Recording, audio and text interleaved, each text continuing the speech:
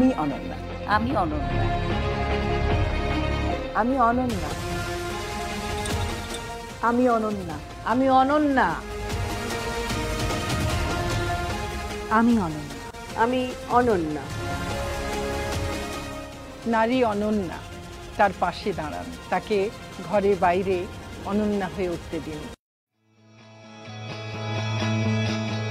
এমনটা ভেবেই যে অনন্যা নাম নিয়েছিলাম তা কিন্তু নয়। আমি কেবল ভেবেছিলাম মেয়েদের জন্য একটা কিছু করব, একটা প্ল্যাটফর্ম, একটা আলাদা প্ল্যাটফর্ম, সবার কথা বলবো। প্রায় 3 দশক আগের কথা। তখন ক্ষমতায় ছিল স্বৈরশাসক। মিছিল সমাবেশের উত্তাল সময়, হাটে মাঠে বন্যার পানিতে থই থই। আর দুর্যোগ মানে তো নারীর বড় বিপদ। তাই প্রথম কভার বন্যা নিয়ে। আর আপনি যদি আমার কাছে জানতে চান কেমন সমাজ আমি চাই, কি চায় অনন্যা, তাহলে আমি বলবো, চলুন না সবাই মিলে একটা সমাজ করি, যেখানে নারী পুরুষ সকলেই এক কাতারে হাঁটবেন, একেবারে পাশাপাশি।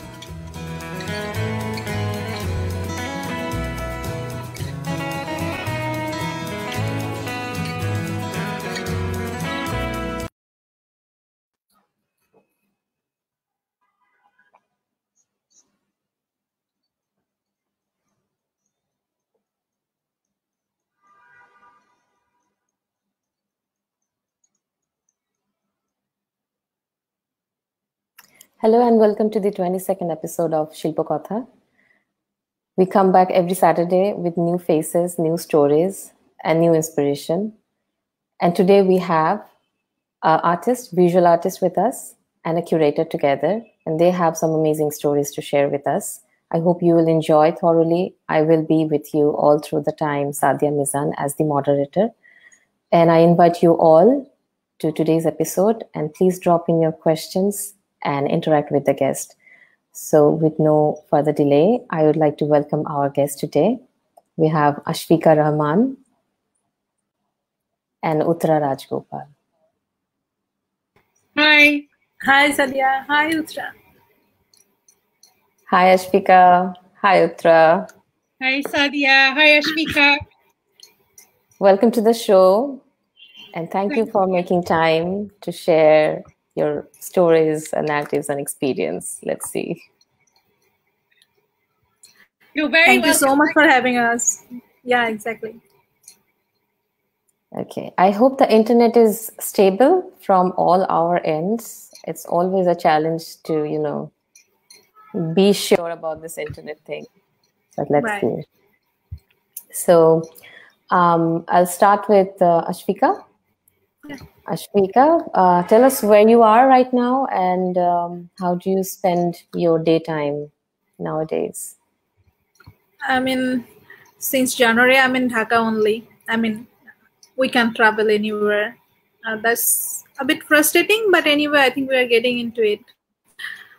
And how I'm spending my day, that's a big question actually. That's a challenge as well. It took me long to actually get into that lockdown schedule. Now what I do, usually if I have class with Pathshala, as I'm teaching in Pathshala, I'm assisting Tanzim Mohab. So if I have class, then it's online class. Other than that, I have some publication that I'm working on. I'm working on my books and researching on future projects. And in between, if I have some assignment, I'm doing that assignment, but with safety, all the safety measures and everything in mind. Nothing much actually, all the silly stuff. After all this, you're saying nothing much. Considering our regular schedule is nothing, right? Okay. It's just last 2 months that I actually got the online schedule, how to actually have and how to run with it online period. The first 3 months was like a disaster. I was always confused how to actually adjust with this situation. Okay. Like we all are, I think, adjusting and learning every day. So Ashfika, Right. you are born and brought up in Dhaka, or Yes. Yes. I mean, I born in Natur. That's my grandma's place. But I mean, right after that, I brought up in Dhaka only. Yes, my school, college, and everything is in Dhaka. I mean, it's a beautiful city anyway. Dhaka? Yes. I mean, Okay. if you born and brought up here, then if you have a memory from 90s, then maybe you can consider that. Okay, 90s memories. That's a different discussion. Right. That's when you get born, and then when you struggle for your jobs and other things. That's a different story. Then it's That's always there. the practical issues. But yeah, let's go to Uthra. Hi, Uthra. So tell us about your daily schedule and where you are right now. How is your life going? Yeah, so I am in a very grey and rainy England. I live in the north. It's so grey. Honestly, I can't tell you how grey it is. And it's just going to get greyer and colder as we progress into the depths of winter. Okay. So I live in the north of England, which is about 250, 300 miles north of London. If I put it like that. I live in a county called Yorkshire, which is the largest county in England, and it has a lot of tradition that comes with being the largest county. Food being a key, traditional point in Yorkshire. There is also, of course, the Yorkshire Terrier, which is a type of dog. But I've never seen one here so far. So there's lots of, but I'm very lucky that I live in a semi-rural area. So there are lots of lovely woodlands and rivers and walks to go on. So I'm very lucky. So the gallery that I work at, the Whitworth in Manchester, is currently closed because of COVID. And it had been closed during the summer. It was reopened temporarily, but it's been closed because of the escalation in the cases. On a personal level, my work is mainly remote at the moment. However, there have been a few health issues with me during lockdown, so I haven't been able to work as consistently as I would have liked to have worked. But hopefully we're all coming out of this soon. And in the meanwhile, I have you two to keep me company. Okay. That's great. So where were you born and brought up, Uthra? So I was born in Madras, as it was then called, now Chennai, and I was brought up in a place called Barnsley, which is in South Yorkshire. And yeah, I have no memory of India, but we used to go back all the time. And I was very much told I was very British when I went back to India by all my family. And I was very Indian when I was in Barnsley. And I always joke because I feel like I come from a South Indian family, and as everyone knows, South Indians are very traditional, and people in Yorkshire are very traditional. So I have a double dose of traditional values and upbringing. So I'm kind of like, think of me as a Yorkshire pudding dosa. That's how I would describe my upbringing. Yeah. Oh God. That's the, like, I don't know how to define that. That's the first ever someone explaining. That combination. That's all I can advise. I mean, for those of you, for the listeners and the viewers who don't know what a Yorkshire pudding is, and no offence to people who love a Yorkshire pudding. So it's not sweet, so forget that. It's a savoury thing. It's made out of flour and water and butter, I think. I don't even know how to make it because it's so bland. It is the blandest food you will ever eat in England. But like all things, you must try it. Don't take my word for it. On the sake of tradition? For the sake of tradition. So yes, Yorkshire puddings. Fish and chips, of course, is also a very British food. That's British. Fish and British, yes. But and again, I'm sure everybody's familiar with fish and chips, and I'm sure in where you are, fish is plentiful and delicious. But over here, for some reason, they insist on deep frying it, and it comes out looking like it's been through a nuclear war. But it's very delicious if you put lots of salt and vinegar on it. Even if the fish survives the war, the sauce and vinegar kills it. Yeah, well, I think it's the only way to make it palatable, but it is delicious. So yeah, well, no, I would actually have fish and chips rather than a Yorkshire pudding. I'd say that. Yeah, I mean, Right. yeah. So Hearing the recipe of the pudding, yeah, we will also go with the fish. We'll definitely gonna try that if you're there. I've never made a Yorkshire pudding in my life, and I don't plan to change that.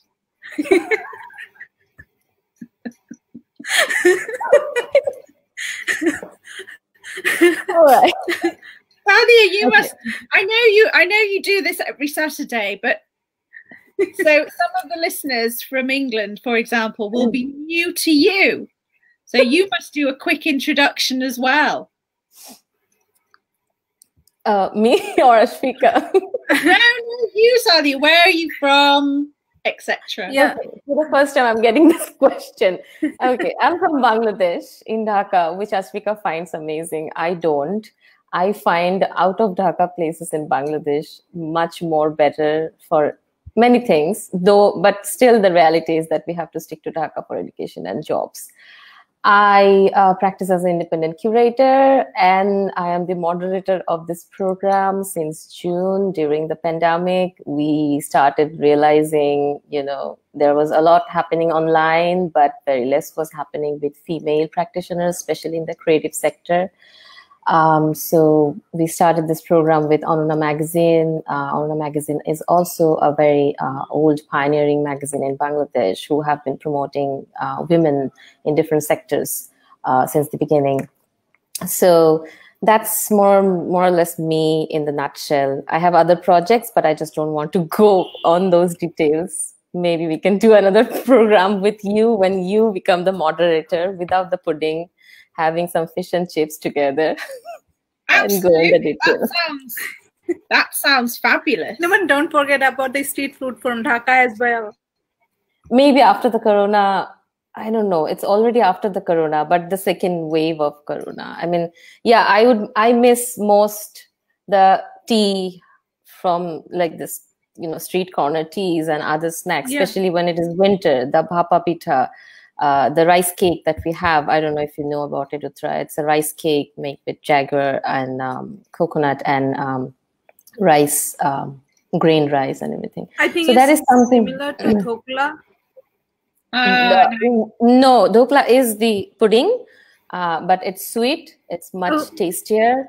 Bhapa pitha, and then and other rice cakes, basically.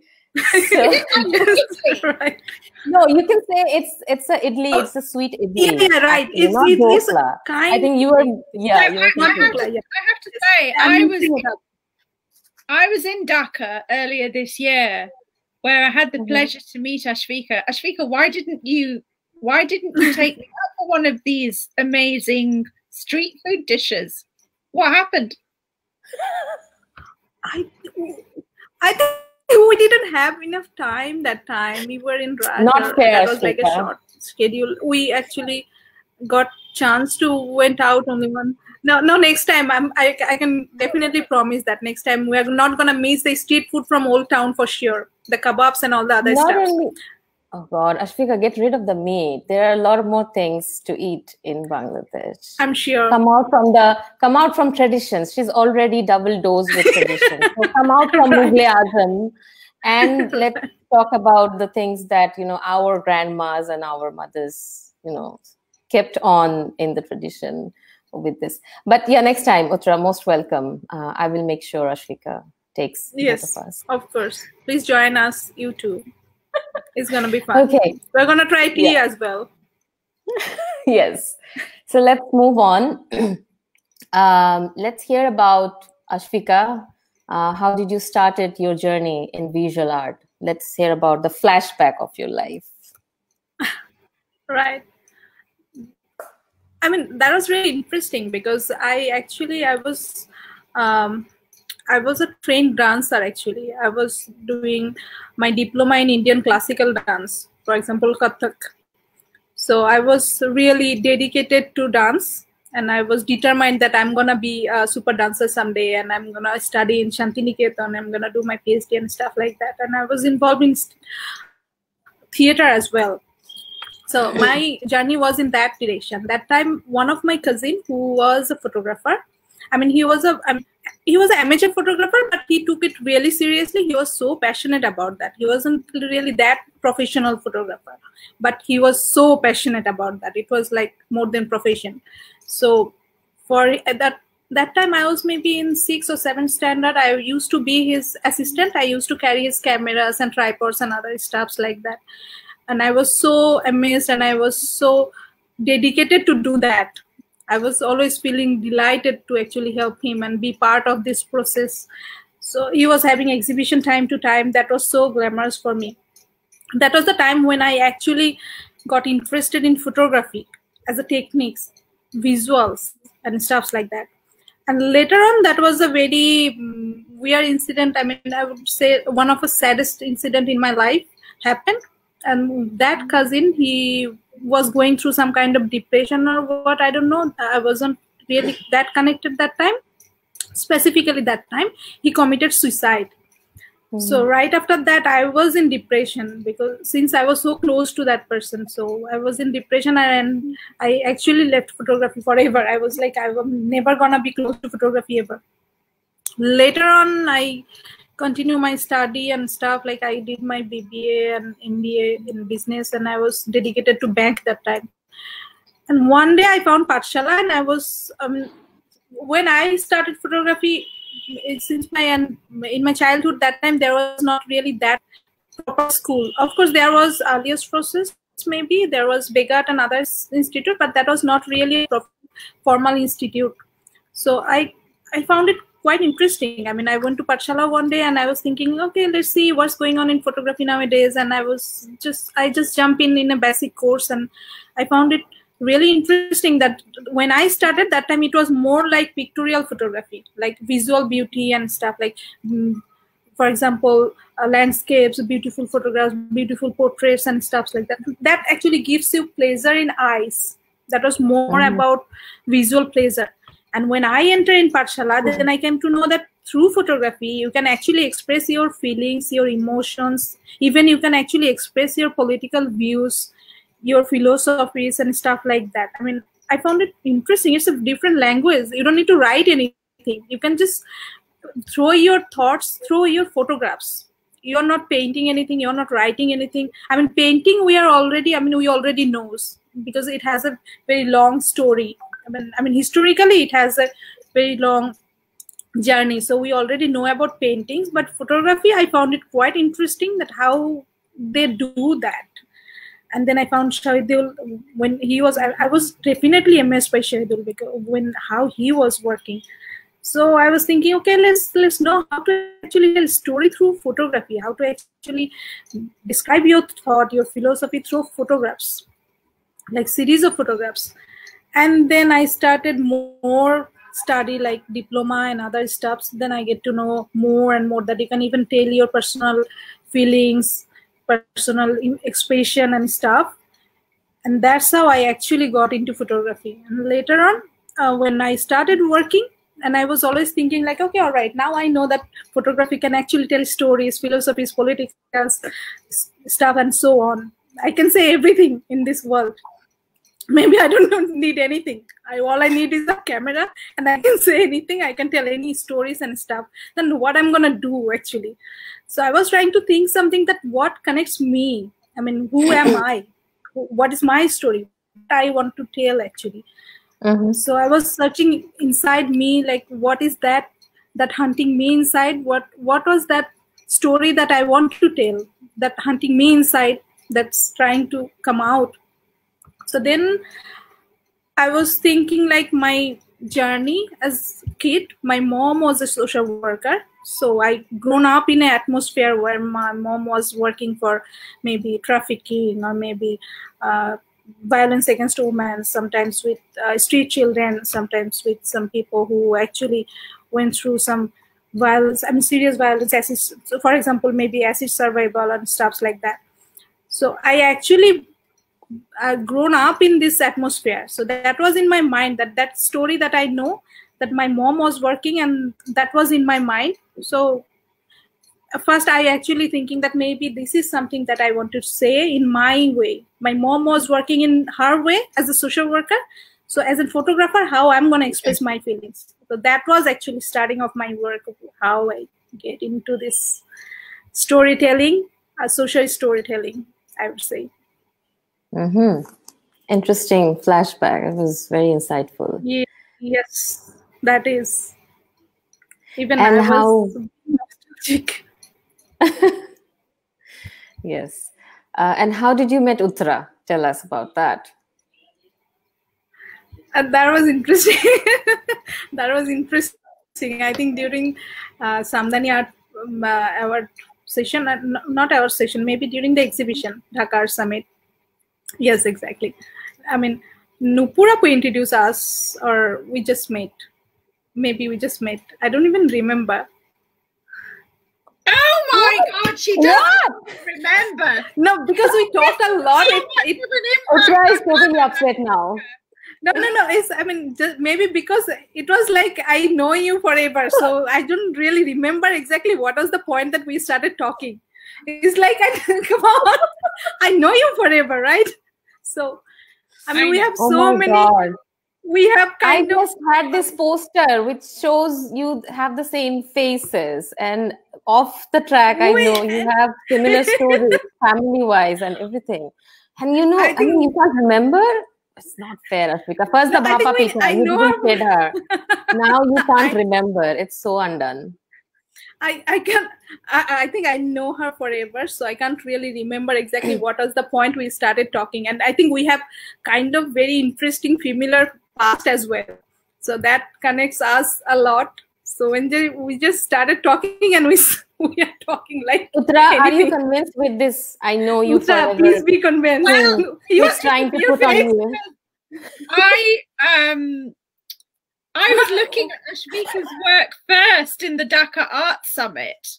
Okay. And I was, because my specialism is in textiles, I was obsessively looking at all the intricate stitch work and the weaving work in the way the mats had been plaited in her work called Redeem.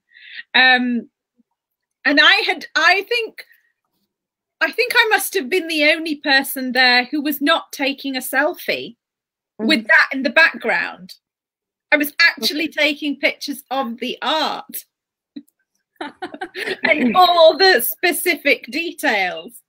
But anyway, so and then when I think it must have been Yasmin who introduced us actually, because she was very much, that was it. I spent hours looking at that work. I was so mesmerized by it. And then it was Yasmin Napur who everyone calls Napur out there. I call her as Yasmin. And nobody knew what I was talking about when I kept referring to Yasmin, and they kept saying, who is she talking about? Nupurappa. Nupurappa is more famous, right? And Nupurappa is watching us. She says, I know. so lovely to see you both. Yeah, she's just brilliant. I'm going to carry on calling her Yasmin because that's. Please go on. So yeah, I think it was through her, and yeah. So when Ashfika and I met, we got on, and I know what she means because we had so many things. We just felt very much at ease with each other, and we opened up to each other in a way that we felt completely relaxed in each other's company, and even though we were meeting for the first time. And we just, I don't know, we just connected on so many levels. I think because we've been through, you know, various life journeys and had various life experiences, it allowed us to, yeah, really open up to each other. And we're still talking, so I think something must have happened. But also, can I just say that Ashfika took me on a very scary cycle rickshaw ride in very busy peak traffic. And this is something I'm still recovering from. That's a traditional dose you need to go through in Dhaka. Yeah, but I know that I absolutely loved it. And at one point, we were both very quiet. Ashfika hadn't realized I was actually trying to cling on for dear life in the cycle rickshaw, because what she didn't tell me was that the cycle rickshaw seat is actually that wide. And so only a quarter of my... What was that, Ashfika? It's not that small all the time. How did you find see it the this selfie. wide? You can't see the selfie video in Instagram. You can't actually sit on it. You can only kind of perch on it. Without going into too much detail, it was a very exhilarating ride. Okay. But you enjoyed it, right? But interestingly, you know, the day we met, within 7 days, I think Uthra was invited to actually have a talk in Pathshala. So in 7 days, she ended up having a talk in Pathshala, talking with my students. Okay. Yeah. So I should also say that I was in Dhaka at the Dhaka Art Summit because I was doing some research on female artists who had worked with textiles in some way, because I was working on a project. Let's go to your flashback then come back and we get Ashfika again for doing these unfair things. Let's hear your flashback, Uthra. How did you got into curating, or if any other practice that you came through up to curating? Yeah, so I think, I don't think, I'm just going to be honest here, because when I was born, many years ago, curating was not a career choice. You know, my parents had never heard of it. They still kind of don't really know what I do. And yeah, coming from quite a traditional background where education and science and medicine were the key markers to anyone's life, I actually had a first career in law, and I was a barrister. And I did that, and then I left that career at the same time. I left my marriage because it just all came about in one magnificent moment. And then I thought, well, I'll go and study history of art. So that's what I did. And then from there, I ended up being a curator. But even when I was doing my BA and MA in history of art, I didn't really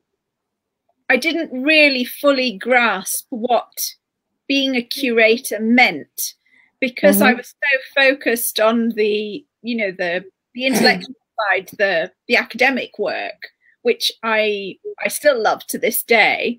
I wasn't really aware of what a curator did until I started going and working in museums and galleries. And I ended up specializing in textiles and dress and fashion through accident. But actually looking back, it's always been there in me, because if my mother is watching, which she probably won't be because she's too busy cooking, I think. She can watch later always. And I mean, she says all these things, Sadya, but who knows? So yeah, I mean, she will know, and she won't thank me for telling this story publicly, but I'm going to tell it anyway. But because when I was 14, I wanted to study textiles, and I wanted to take that as an option for one of my GCSEs, which is a public exam. And we had my parents and I, you know, we had blazing rows over this, and you know, their famous last words were, "We are not sending you to that school to learn how to sew." And so there were lots of slam doors, and I was forced to do physics. Can you imagine? Physics GCSE. Anyway, fast forward to several years later, and here I am, a specialist in textiles, and not only that, now South Asian textiles. Which is a great joy and love, and it's brilliant because I just get to learn more and more about me and where I'm from, and all the wonderful ways in which textiles have connected from all over the world. So exactly. I'm very lucky that I have been able to make these decisions and changes and in my life. But if I'm being honest, Sadya, I'm still figuring out what a curator does, because it does feel a bit like project management at times.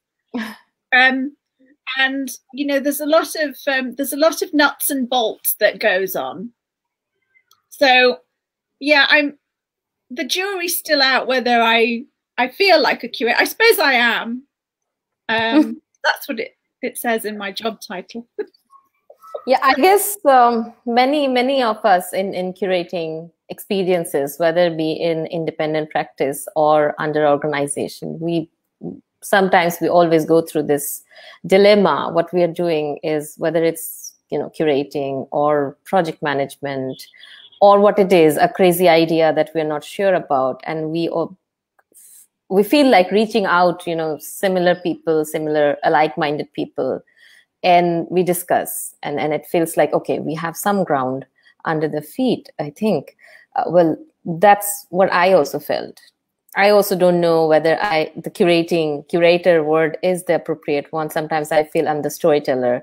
Sometimes I feel I'm the visual communicator. Or I like, you know, think about new ideas. So I think that journey is always uncertain. And as long as you work with, you know, organizational protocols, you have to go through these stages of project management, because it's more unclear to that level of society, or, you know, hierarchy, that what exactly curators should not be doing. Well, I frequently ask myself, Sadya.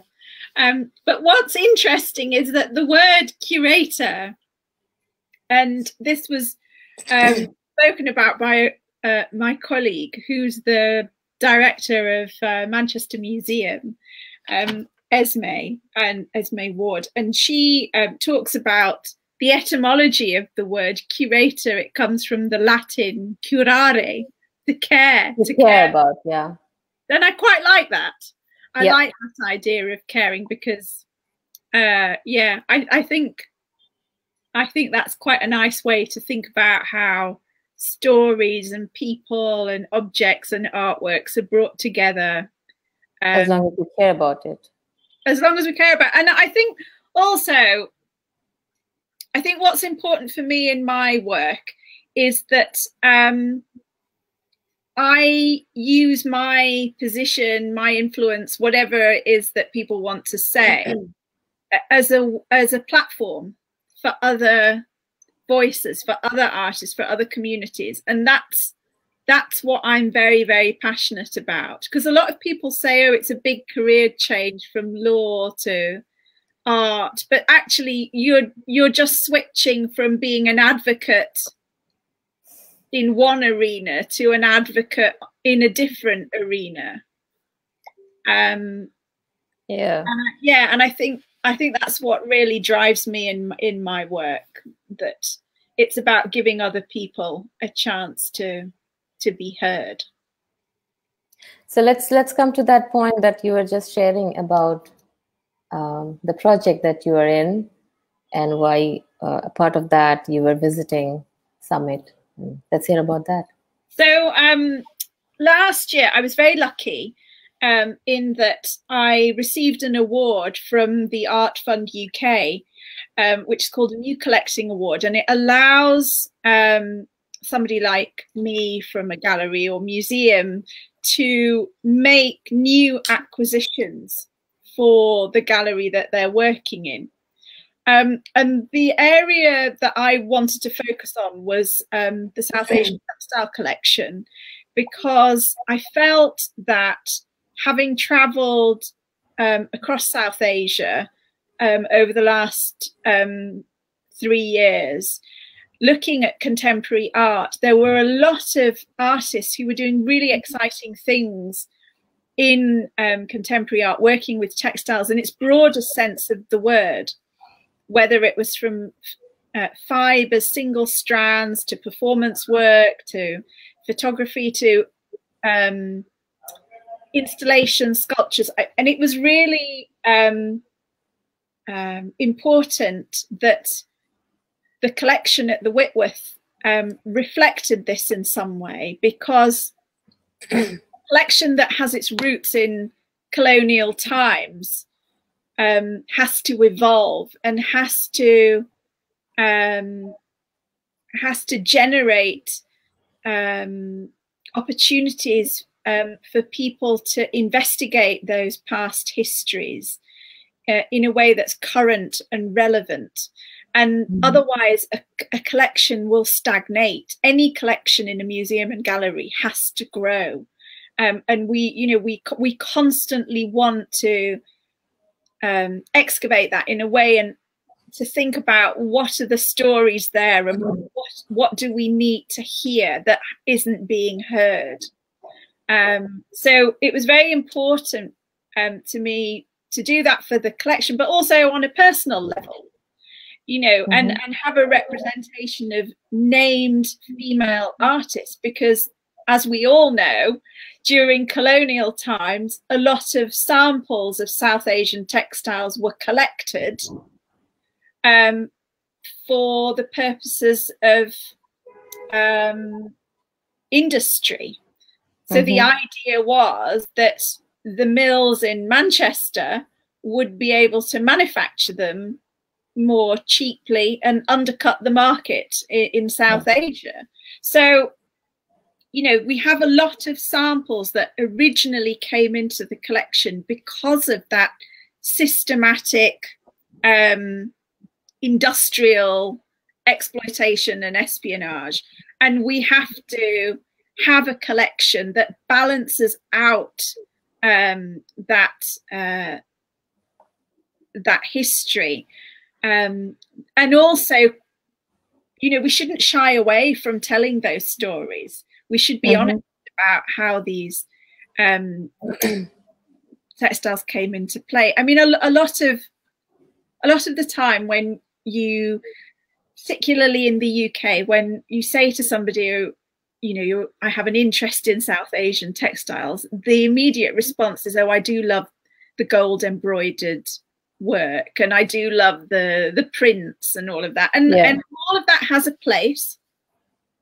But in terms of how contemporary art has developed and is developing, it's about moving beyond those traditional techniques and actually thinking about contemporary textile art in a more conceptual way. So this award allows me to make acquisitions for the Whitworth and across India, Pakistan and Bangladesh. Unfortunately, I wanted, I definitely wanted to incorporate more countries, but I couldn't because of budgets and time restrictions and all of that. So, okay, let's start with this. And so that's what the project is about. And I'll also be looking at contemporary artworks from the diaspora in the northwest of England predominantly. So that's now the focus of the project, which is really exciting. Okay. So you were also mentioning you love this work by Ashfika in the summit. And I know some other works that you're looking into. And I can sense there is a different definition of this modern textile works or contemporary works with textiles. So how would you define the modern involvement of textile in artworks or contemporary textile? It's a really good question, because having, spent hours putting together a very fine-tuned application to get the award, all those frames and sort of framing devices like textile, South Asia, women, they're all being pulled apart. Because in a way, the art suffers from being pigeonholed as a textile artwork, but in another way, we could argue that it can be celebrated for that. So what I'm excited about, and what I saw in Ashfika's work, is the way fibers have been manipulated, and also the technique. The technique tells a story of mapping histories, and those have tremendous depth and pain, actually, in those stories.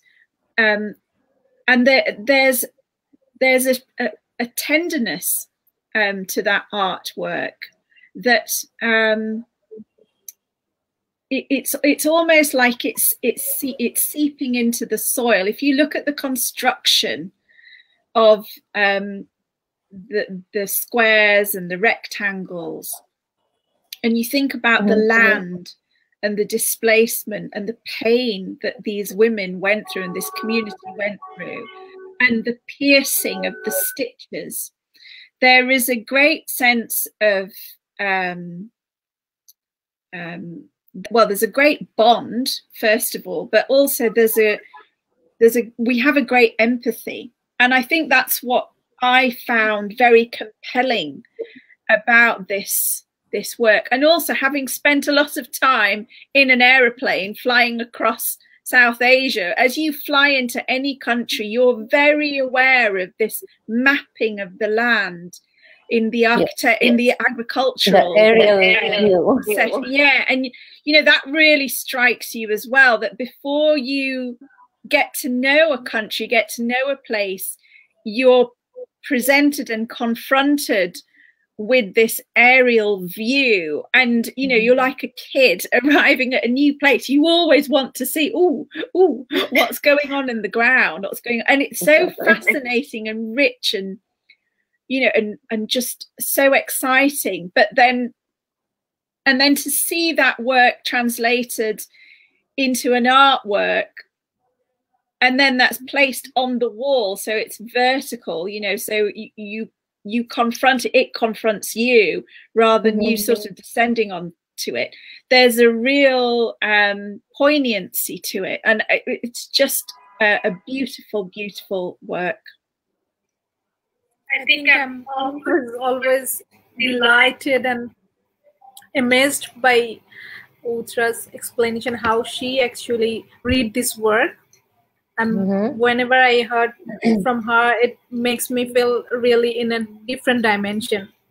I think we talked about it a lot, and I'm totally agree with you, Sadya, and Uthra as well. I think artists, visual artists, or whatever medium it is, I think we stand in between the story and the curator itself. Like, we actually collect the story, and then we give a language to it, and curator are actually collecting the stories, and they are putting it in a line so the world can actually read the story. So I think I have a feeling that maybe we are actually standing in between that, the story itself and then curator.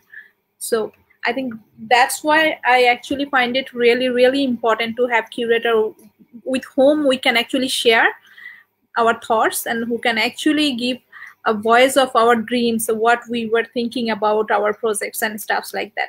This is exactly where I find it really, really interesting when Uthra actually talk about my work, because I cannot really give it in the way she is explaining it.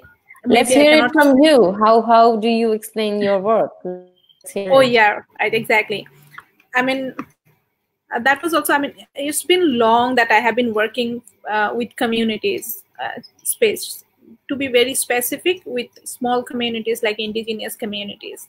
So before, I have been working on rape and other stuffs, which is more about violence.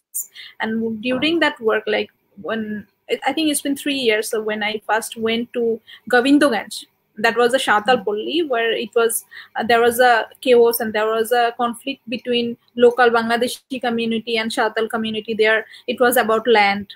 So there was 2 people who were killed there. So I went there for different projects.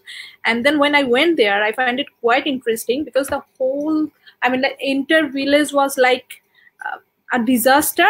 There was nothing. You cannot really even find a glass to have water. It was like that, because everything was taken out from that village. So I was asking them, like, how you guys are surviving when you don't even have a glass to, I mean, drink water. And then one lady said, okay, all right, I was cooking something that was on my stove, and when I came back after that conflict, I came back and I saw that even the pot was not there and the curry was not there. Someone just took out the curry as well. So obviously someone enjoyed the curry, I can imagine. But it was in that situation. So I asked them, like, how you guys are surviving? And then they said, okay, all right, there was a mission church.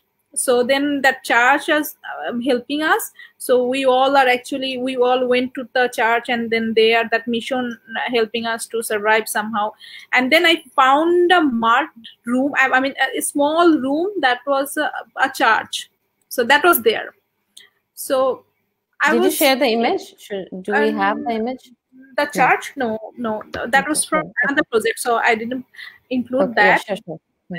So I only have the image from the project we are talking about, but that was a different project. But when I first encountered with that issues, so then I started talking about that, because Shautal, we know that normally they are like lower caste Hindus. So I started talking about that. How come you guys are ended up in church? Are you guys Christians and stuff like that? Because there is a church there. And then they say, yeah, we converted into Christianism. We accept Christianism. And then I was wondering, like, how it's happening. And I found it quite interesting because it has a very long story. I mean, when they started converted it into Christianism, and when they, started accepting Christianism, there is a reason. There is a political reason. There is a psychological reason. At the same time, there is a reason. I mean, there is another religious reason as well. I mean, we all know that lower caste Hindus, they are actually kind of dominated by the upper caste Hindus. So they don't get really that respect and that position. Sometimes they don't get that position, that rights as well from society. The ignored minority, And exactly, like some Shautal cannot, I mean, some of us already know that Shautal cannot drink water from the same glass that upper caste Hindus can drink, and they cannot get into the kitchen as well. The untouchable beliefs, Right, exactly. So that was a religious perspective, that if they actually accept Christianism, they can actually have the equal respects as the other Christians have. So there is not that caste system is not visible in Christianism. That was one religious perspective. At the same time, there was political perspective as well, and that financial perspective. Top of that, that was a financial perspective, that if they accept Christianism, they can actually ensure the future of their kids and the next generation. They can survive, So they can survive. So they can get free education. They can have free medication and other steps. So I find it quite sad, because it's not something that you are accepting a religion that is not your belief. It's not out of belief. It's more about getting financial security and having some kind of respect. It's not really what you believe. So that was a sad part, and then I started digging into it more, and then again I went to other part of the country. That was also about like conversion. So I started talking to some Shautal people and Orao people, and then I asked them like how you guys actually converted from one religion to another religion, and then they said, okay, all right, right after Liberation War, actually there are massive people who converted into Christianism. So the map of this village actually changes. The Christian house, the Hindu house become Christian house, the Muslim house become something else, and then the Christian house becomes something else. So I was thinking like, okay, all right, let's collect the map and let's make the map. Let's just navigate the map from 1971. So that the work, it was actually influenced by an actual map from 1971. So right, what actually Uthra already explained. Sadya, I think you are muted. Sorry, I think I have the map. Yes, I think you already. I mean, that was the map that I have collected. So, and for me, it was like a representation of how actually the map shifted according to religion. I mean, if we can consider the map of Asia and right after partition, how it changes through the Hindustan, Pakistan, and Bangladesh, how the map actually have a different navigation considering the religious believers. Even if we consider the whole world, how we can actually navigate, we can also have a religious map of world like this one. So I was thinking like it's a metaphor of the religious map of land that we have in that village. At the same time, we have in South Asia. At the same time, we have in world. So that was like a small glimpse how the religious perspective and religious belief that actually politicize our map and geographical position and stuff. Very interesting. I don't know where to go from here because I can see there is a lot to discuss. And do you realize that we have been talking for already 1 hour? Exactly. This is exactly what I prefer. I was thinking maybe we should just stop here now because we just started. Yeah. No, I just want to say that there's one thing about this idea of mapping and this, you know, that it's very, very loaded if we think about the history of mapping, the politics, the way land has been shaped, segregated, and how that has impacted on communities. But then also to bring that through, you know, a female artist, female makers, it's a really important and very poignant part of our histories that have long been unspoken and not given the proper place in our societies because of the way women have been sidelined in terms of education and jobs and all of that.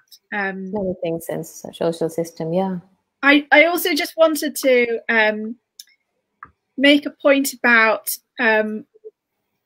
this idea of cloth or textiles being used in these sorts of artworks, and I spoke about the tenderness of Ashfika's work, and also it's important to understand that, you know, cloth and material fiber, it's so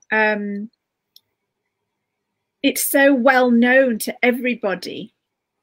From the moment we're born to the moment we die, we have such an intimate and personal connection with cloth. And that connection, it's not just about those personal tender moments, but there's also a resilience and a great strength in the way fibers connect with our bodies, connect with our homes, connect with our identities. And when we think about the structure of cloth, if you think about it as a grid, you can also talk about it as a form of architecture. It's a form of enclosure. It's a form of housing the body, housing our homes. It's so complex and it's so wonderful. And, that's why I am so fascinated with textiles in all its wonderful roots, Yes. guises. This is like a lifetime calling for me. I could go on talking about this stuff. Okay, and I can always extend episodes for this, because I can see it always happens with textile. The last time I had Yasmin with us, we were talking a lot about the work that she does with textile, and I had to extend the episode to a second part of it. So I think we can do the same if you both are okay with it. We just didn't start it actually with the works. We were so much into the Rikta. No, but I think it's really pleasant to have Uthra and you as well. I mean, the conversation just went like in a flow. Yes. Yeah, sometimes when I invite speakers, they're like, who will hear 1 hour? What will we talk 1 hour? And I say, relax, just come, you will see. It's nothing. So how about we do another episode? We don't have to decide it now, but I am really, really willing to show all the works from Ashfika and all other images that I have from Uthra. As well. Yes. Do you have any questions? I think I'm just going to... We only got, love and care and all the best wishes. They just don't ask questions. So prepare your questions. We will inform you about... They're bewildered. They're bewildered. From Bangladesh to Barnsley. It's the most bewildering thought anyone has heard. Right. Maybe we should have more attractive promo. There, isn't it? Maybe we should have more attractive promo. Well, I should tell you before we all go. So the village that I live in Yorkshire is called Denby Dale, and it's famous for its pies. And as you drive into the village, there's a big sign, and it says, "Welcome to the Pie Village."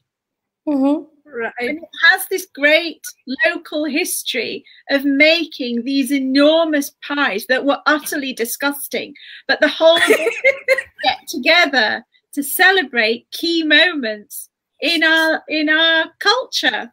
There are books about it. I can tell you. I'm going to show you. I'm going to send you a picture, Sadya, for our next episode of the Sure. I should make sure that we have more than 1 hour in next episode. I think locals from your area is not gonna listen to your talk today. No. Listen, the Denby Dale pie lives on in people's hearts, and the fact that I have said that it's disgusting doesn't come from me. It comes from somebody who tasted a pie in 1966. Okay, that explains it. That is very convincing. Right. On the point. So let's wrap up today, and we will inform all the audience who are watching us on Facebook about our next episode. It's going to be Saturday, most probably the next Saturday, but we will inform you. Thank you for being with us. Prepare your question, drill us with your question, make us confused, tell us about funny stories related to textile and other things that we discussed about, even food. Suggest us things that we can feed Uthra in the next trip to Dhaka after, I don't know, after the flights are open. So yes. She will not have any complaint against me. Okay. So, I will not let you have any complaint next time for sure. I will make sure that. Okay. So our technical team is just not letting you guys coming on screen because they just got the idea that we can carry on all night long. So I'm just taking goodbye for today, and we will come back very soon with the continuation of these stories and some amazing works by these two ladies. See you soon. Stay tuned on Facebook page. Thank you.